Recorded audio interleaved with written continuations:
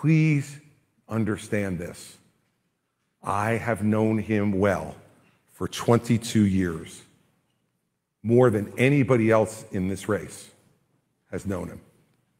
And I can promise you this, if you put him back behind the desk in the Oval Office and a choice comes and a decision is needed to be made as to whether he puts himself first or he puts you first, how much more evidence do you need that he will pick himself?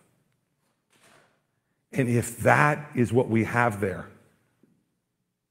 then people are going to remain angry, remain divided, and become even more exhausted than they are today.